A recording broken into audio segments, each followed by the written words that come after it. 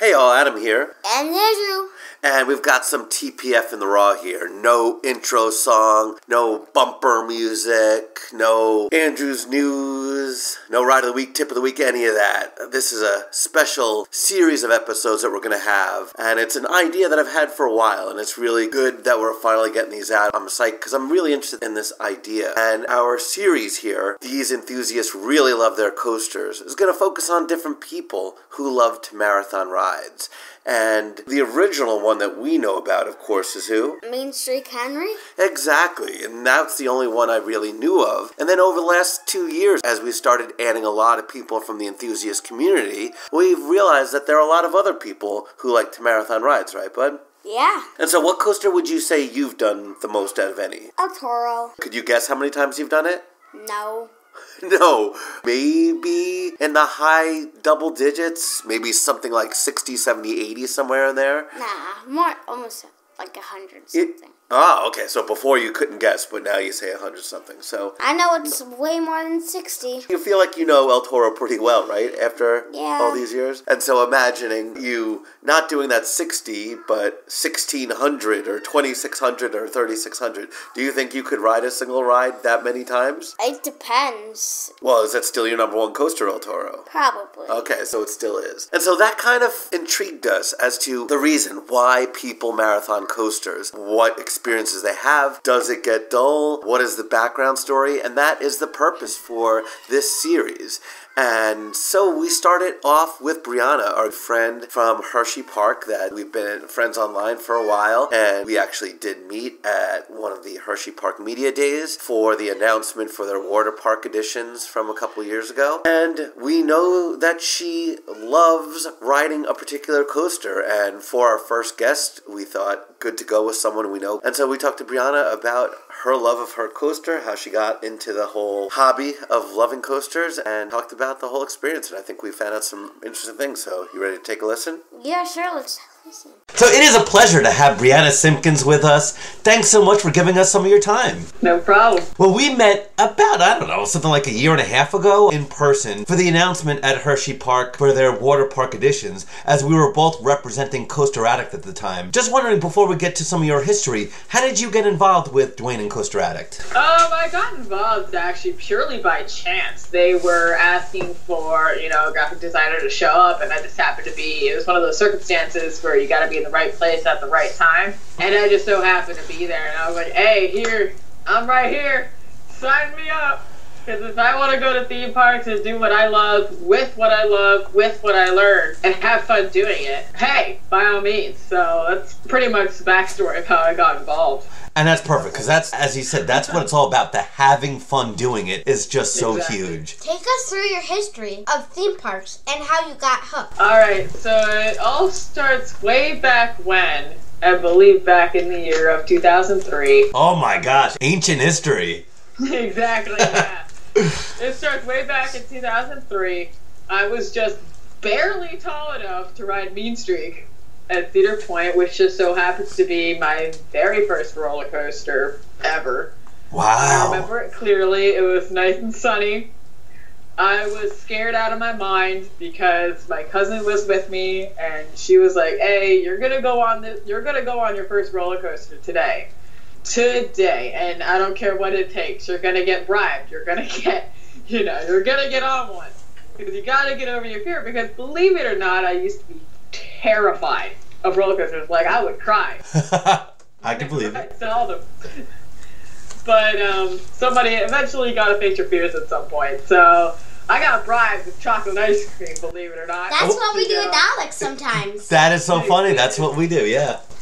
And see, chocolate ice cream, it works. It's just, don't even give me money, just give me ice cream. Brilliant. And that's quite a first coaster, Mean Streak. Of all coasters to do as your first one, that was your first. I know.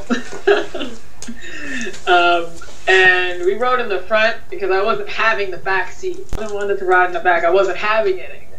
I wanted to see where I was going because I thought that if I could see where I was going, it wouldn't be that bad because your mind can kind of prepare you for what's coming up. And so if you look a little further ahead, you can see, oh, there's a turn there. Okay, I'm just going to do this with my body, etc. So, I got on, I rode it, I didn't get off for the rest of the day. So didn't even wind up trying any of the other coasters at the park? I did get on Millennium Force. Okay. Wow. That was my second ever coaster. That's a pretty crazy 1-2 punch for your first ever coasters. I know. I'm like, what was into me that day? I don't know. But that's the only reason why I remember it was just Mean Streak and Millennium Force, 2 M's for one Monday, which, those are my first two. Way back 2003, I don't even remember what day of the week it was. I know it was Monday because I remember 3 M's make me happy. So Wow. that's the only way I remember it. Well, and then the only way I remember it. Then what was last year like for you with Mean Street getting turned into Steel Vengeance? Was that kind of an emotional experience having your first coaster taken away, but supposedly one of the best coasters in the world added? Right, yeah. It was very hard for me. I was there. I was literally crying the entire time through the whole funeral process and everything. Yeah. I literally had to be carried out of the park. Because it was like seeing all those memories kind of get memorialized in such a way. But I'm just glad they didn't tear the whole thing down. To be completely honest, I mean, I would have been devastated. I wasn't as sad as I thought it would be because Cedar Point did keep sort of the skeleton of the ride there. Yep. So some of the ride is still present, but it's not like the same ride experience. It's better.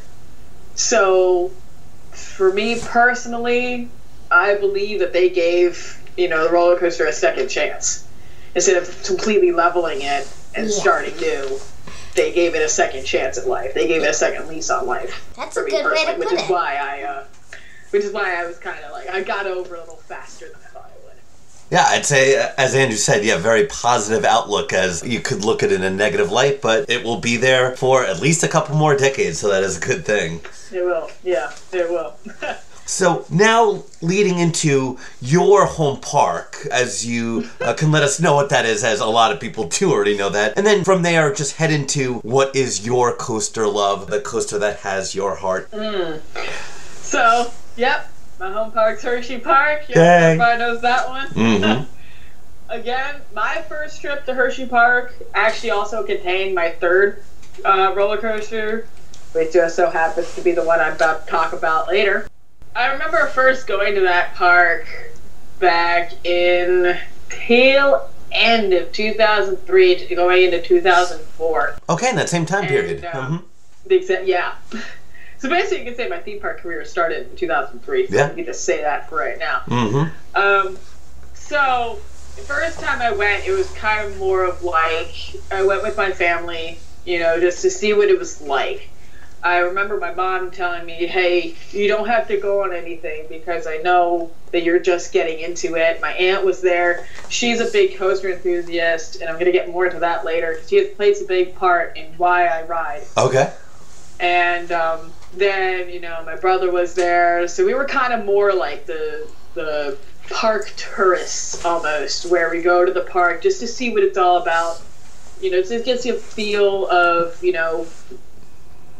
how the park atmosphere is. And Hershey does a really good job of keeping up the classic park atmosphere, as well as having a really strong backbone of some really incredible coasters, in my opinion, that they do so well. They keep them in such top shape that it's absolutely phenomenal.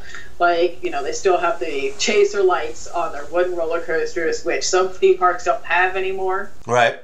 Classic. They just have floodlights. Classic look, exactly. Right, exactly. So, and as you said, adding to that, right. Like you say, Comet is riding like it's a 5-year-old coaster. Exactly. It's amazing how well taken care of. And how old is that now? Is that like 50, somewhere around that, 50 years old? I think it's somewhere around that. And it rides beautifully. Exactly, yeah. Yep. It rides like it's 5 years old. You hit the nail on the head with that one right there. I couldn't have explained it better myself. Yeah, it rides like it's 5. Yeah, it's brilliant. Exactly. So, I mean, that was my first experience with it, and then my love for Hershey Park has kind of grown ever since. I went I actually counted how many times I went last year. I ran my season pass into the ground. I went 65 times last year. Oh my gosh, to one park 65 times. That's to amazing. One park 65 times. Okay. Yeah. That is some great value for your money right there. But I mean, I go for the smells sometimes because, oh my goodness, you go in there and the first thing it hits you is like that smell of kettle corn. Oh my goodness. The kettle corn is so good, and then, you know, because you can smell that from pretty much anywhere in the park. And you don't even have to eat. Midway. Absolutely, you don't even have to eat it. And you like that smell too, right, bud? Yeah. It is a great thing, and just smelling it doesn't add as many calories as actually eating it, so that is fine. Exactly. Yeah. Exactly, right. You're probably saving yourself about 200 calories per kernel of popcorn. Right, not even mouthful kernel, right? Or... Exactly. So, you know, like, it's one of the takeaways that I get from Hershey Park besides the chocolate. It's just their history. Yep. Like, how they've kept the, you know, the traditions alive that Milton Hershey has brought on with the Hershey School, and how it just runs on solely donations, provides free education for people. And then, you know, the park itself, which started out as like a recreational area for the employees and then grew into what it is today. Yep. And then just the tradition of that. And speaking of Milton Hershey, I actually met a great relative of Milton Hershey. Oh, wow. 2 days ago. Oh, that recently? And, okay. Yeah, 2 days ago. I was like, wow, this is really cool. And it was really fun talking about it. So they actually share a bloodline with them, and their last name is Hershey. So I thought that was actually really cool about that. So I just wanted to share that. Oh, having those connections are pretty wild, especially to a place that's that important to you. So that is awesome. Exactly, yeah. Well, so take us through the steps then, how you then got this connection to this very special coaster to you that you can introduce here. All right, so that very special coaster is one that I first rode in 2004. Okay. Actually, with my aunt, who at the time was 75. Oh my gosh, that's great. So, that was my very first ride on Lightning Racer. Lightning Racer. That's correct, yeah. And she actually was the one that got me started on marathoning, because she remembers riding the Comet when it was brown instead of white. Oh, I didn't even know that it was. Okay. Yeah, if you look at some really old pictures, she remembers going there and riding the Comet for hours. Hours and hours and hours. What? We were talking about it. I just sat there enraptured by this.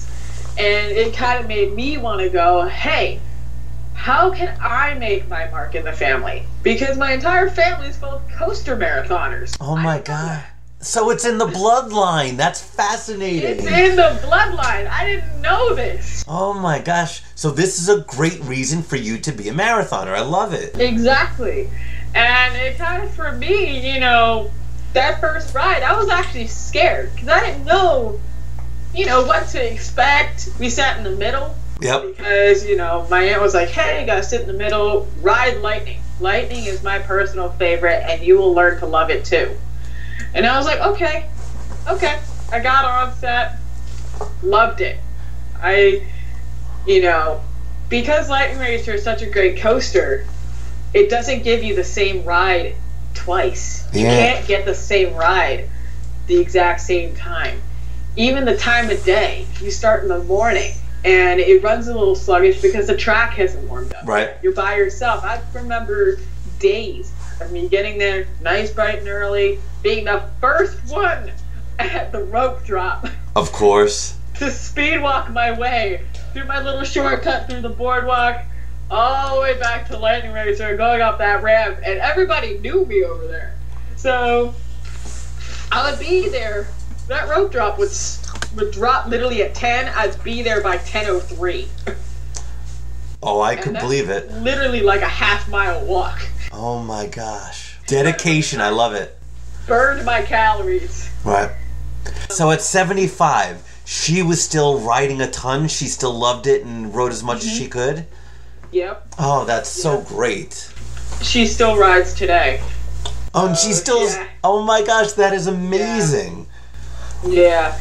So, I was actually really proud of her that she did that. She actually went up to Hershey on her birthday and rode. with me, and I was like, wow, man, you're going to be part of this coaster when you go eventually. You will. I know it. That's brilliant. I love that story. How many rides are you up to now? Funny that you should ask that. I'm kind of currently up to 3,000. That's 3,000 rides on Lightning Racer. So at the end of last season, was that intentional to end at that huge round number? Yes. I hate odd numbers. Of course, your friends and family will know this, but I think a lot of others don't. You use a very interesting methodology to actually count your rides, as opposed to, you have a feeling some people just kind of throw a nebulous, yeah, I think I'm around 300. Tell us what you do to actually count your rides. So, what I've started doing is I've actually started using a clicker counter, which is a classic method of keeping track of, let's say, how many people enter an auditorium to keep track of attendance. Yes. See sometimes ushers standing there with a little silver device in their hand that clicks if you push a button. And that click is actually a number. And I'll actually have that in my pocket as I'm on the ride or kind of looped around my finger. And as I'm riding, as I'm sitting there, you know, as soon as I get back in the station, click, that's one. Right. And I'll do it again and again and again. So that's how I keep track of all my rides. And speaking of again and again and again in all those rides, I actually always wonder if you actually dream of the layout. You've done it so many times by now. I wonder if you actually, whether it's even laying down and trying to fall asleep or actually have dreams of thinking of every single turn because of how well you know it. Ironically enough, as you say that, I actually can do that. I can actually close my eyes and then count exactly when an element happens, how it happens, and I can literally almost, this is going to sound kind of weird, I can actually feel it almost, and I've actually videotaped myself when I do this, and believe it or not, I actually lean a little bit side to side. I could believe it. And it's actually kind of weird, but I think it's kind of cool to know that I've memorized the layouts of both sides. Like I memorized so well. El Toro. You feel the same way about El Toro, although I think you're a little short of that 3,000 mark by about 2,940, maybe something like that. Wow. But so he's done El Toro more than any other, and I would guess you've done it around 60 times would be my guess. I'd say 100. You think 100? Oh no, it's possible. You don't have your clicker. That's the problem. You need a clicker. And we can't start counting now, so. Oh, we can approximate and then go from there. But do you want? You can start counting whenever you want to. Exactly. You can start at 1 now. You never know. Does the experience ever get old? No. See, and that's the question that I get asked a lot. Does it ever get old? Does it ever just like rub off on you, or do you ever get bored while you're on it? The answer is no, because to me, whenever I get on that ride, whenever I just leave the station and start going up that lift hill, I just feel all my problems just go away. Yes. Because you can cry if you want to, you can scream if you want to, you can throw your hands up if you want to. If I'm by myself in the front row, I spread my arms out as we're falling down the lift hill, as we're falling down that first drop. I feel as though I'm flying. It's when, you know, it's a judgment-free zone. Who's gonna judge you when you're on a roller coaster for crying out loud? Oh, that's brilliant. So for you, it's kind of like an escapism. It's like a therapy. You get on that ride and you are in the moment. You are just enjoying every single thing. You're not thinking about bills. You're not thinking about work. You're not thinking about anything else. You're just loving that moment. Like there was a time where I was on it and the sun was starting to set, and it actually sets behind the main gate. So you can actually start seeing the sunset, like beyond where Fahrenheit is. Yeah, yeah. You can get some really, really Fahrenheit shots from there. But there was a time where it was mid-afternoon, and it was a perfectly clear blue sky. It was warm. I was the only one on that train. I was the only one on Lightning, and there was one person on Thunder. I was sitting in the front of Lightning, and I just spread my arms out, and I was just saying repeatedly over and over, this is beautiful. This is what I live for. This is what riding a roller coaster is all about. And I could just feel the air in my fingers. Like I could touch it. It was just like almost like an out-of-body experience. I can't really describe how it felt. What a beautiful moment, and all those sensations. It's the feel of the air, the sights, as you said, the smells. There's so many different things involved, And with a wooden coaster, since wood is a former living product and it changes, expands, you do, as you said, get a different experience. That's, I think, one of those differences between wood and steel, that with a wooden coaster, that you do have those different experiences. And because of that, overall, would you say you like wooden coasters better than steel? Absolutely. Absolutely. Better believe I pay attention to that wooden coated category in the GTAs. Yeah, I could definitely see that. And so we know your love of Lightning Racer is more than just I like to ride it. And I know you've done some special things kind of in tribute to the coaster, including designing some things. Can you let our audience know a little bit about some of those things that you've done? Sure. I've actually have a piece of wood that I've got that I kind of wear all the time. People have kind of noticed that. It's a really tiny piece of wood, and I also have something else that I'll share as well. It started out as probably like a 4x4 piece of wood that I got laser cut down into the shape of a lightning bolt. Yep. And then I actually put reflective tape. I put yellow reflective tape over one side of the lightning bolt. So that way, and it's been on every single ride, starting from, I think, around 1,000. Okay. So last 2,000, it's been with you. Nice. It's been on every single ride. I wear it every single day I go to the parks because it just reminds me of what I do. And I put some reflective tape on there because when I go through the tunnel and the camera flash goes off, it looks like an actual lightning bolt that's kind of just there. And I've actually got some really good pictures of that. Oh, so cool. And I've also gotten some great photography of it. And then I have some friends in high places over at Hershey who've been super nice to me and giving me behind the scenes tours of the ride. And even I've gotten the side of a train car from the ride as well. Oh, that's so cool. That is great. Unfortunately, it's thunder, but I'm not complaining because you'll take what you can get. I will definitely take what I can get. I went off and collected some memorabilia as well as like some rare T-shirts too. Did you actually design a logo as well? I did, yeah. And I forget, was that handmade or did you do that on computer? I started out as a doodle into my sketch pad and then kind of just turned into a full-fledged logo that I kind of want to put on a T-shirt. I kind of wear it. It's like a Hershey Park racing team, and then it says Lightning Racer, and then it says like Thunder and Lightning. Oh, that would be so cool. You've got to make the T-shirt, definitely. I should. I should, actually. Oh, that's great. What do the ride-ups say to you since you know them so well? They say like, "Hello, Brianna. Why are you here? When are you going to go home?" They must feel like you're part of the team by now. Yeah. I always get greeted, I always say hello, you know, they always let me do things that technically I shouldn't try to do. I mean, like, one of them literally took my sunglasses off. I was tired. We were leaving the station, one of them just yanked my sunglasses off my face. I was like, really? we do some goofy things. Like, for instance, when I got my 2,500th ride, I got an announcement through the ride loudspeakers, which are actually located all along the track. Oh, that's so great. So everybody could hear my voice. Not just on Lightning side, on Thunder side. Everybody could hear that. Oh, that's a really great moment. That's really nice of them to do it. The station, etc. You know, I'd see... It's really funny if somebody would see me away from Lightning Racer, that I was part of the Lightning Racer Ride Ops team in general. Right. They'd say, "Are you lost? Get back on your ride." Oh, that's funny. So it's the things like that that make me laugh, and you know that's why I keep coming back, because you know they're kind of like my second family, to be honest. Oh, that's great, and it shows how special that park is to take that time to do those kind of things. So that's really great of them to do it. What do you think about the future of Lightning Racer in terms of its lifetime and potentially what might be done to it? I'm sure those are things that you've thought of, perhaps maybe even talked to people, but what do you think about the future of the ride? I believe that it will remain at Hershey Park for decades. Really don't see it going anywhere. It is one of Hershey Park's prize attractions, along with Sky Rush, which is another one of my personal favorites as well.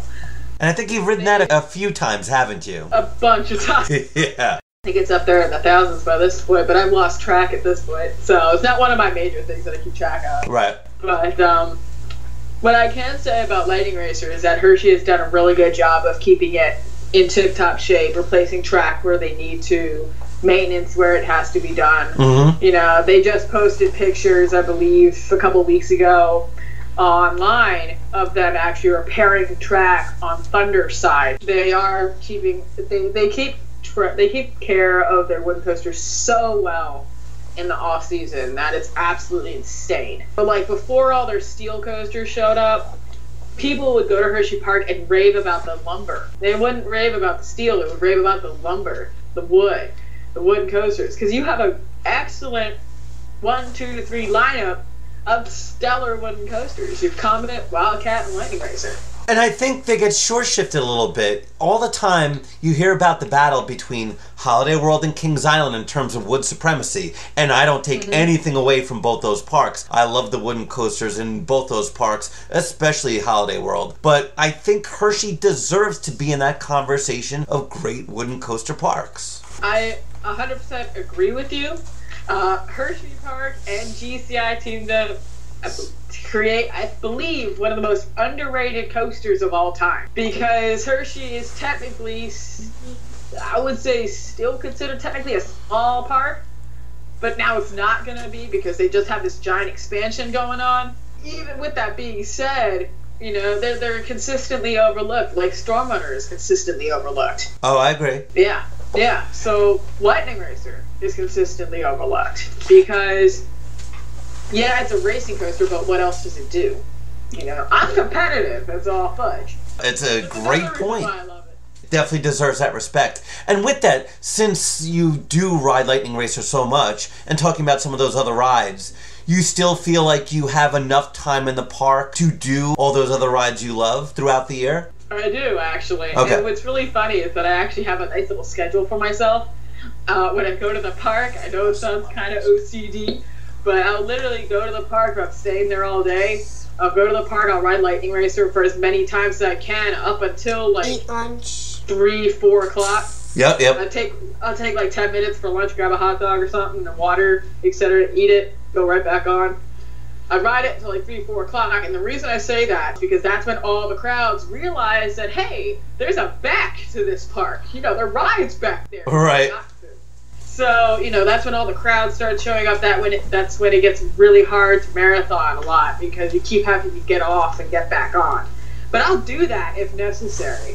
So that's when I'll go and get on all the big coasters that are closer to the front of the park that always suck the crowds in during the beginning of the day as opposed to later in the day. Well, Andrew, do you know what I just heard? What? I think I just heard a tip of the day right there. What? Going to Hershey, when to do what coasters first. So you start out with the coasters in the back. Then go to the front. Exactly. So Laugh Tracks and Wildcat and Lightning Racer. And then later in the day, when people start moving that way, you head the other way and hit Sky Rush and Comet and Super Duper Looper. I think that sounds like a great tip of the day. That's absolutely correct. That was totally intentional. I love that segue. So I think in there we just put Alex singing his tip of the day song. Thank you for that, Brianna. We've taken care of 2 birds with 1 stone. I love it. Awesome. I'm really glad I could help. Oh, that is great. Well, Brianna, thanks so much for sharing your story. And I think 2019 has to be the year where Andrew, Alex, and I get a ride on Lightning Racer with you. That will be it. And 2019 will be the year that I hit 4,000. Oh my gosh, so maybe that could be the time to do it. I mean, what better moment to ride Lightning Racer with you than number 4,000? Can you give us an approximate month? Let's see. I know you have this so well planned out. 4,000 would be around what month? If I ride at least, let's say, 50 to 100 times per day, which I regularly do. Yep. I could roughly get there probably around July. Okay, roughly. I'm sure we can plan a trip there around July when school is out for us, so that would work pretty well. What do you think, bud? Yeah, let's do it. All right, let's do it. Number 4,000. All right. Well, it's so great to finally have you on, Brianna, the Theme Park Families, and we look forward to seeing you in the parks. Thank you so much. Oh, our pleasure. All right, so that was very cool. I loved hearing about the family connection, and I think that's what we're going to see in these series of interviews, that different people have very different reasons for marathoning a coaster. And for her, it was family, right? Yeah, that's That's very interesting. And it was great to hear from her. And I'm sure at some point down the road, as our podcast is going for the next 12, 15, 18 years, we'll be talking to Brianna again. So thanks so much for sharing with us. We're going to be putting out another episode here pretty soon, and we've got lots more from this series of These Enthusiasts Really Love Their Coasters. So thanks for checking in for this mini-sode, and we'll have some more for you really soon. See you later. Bye.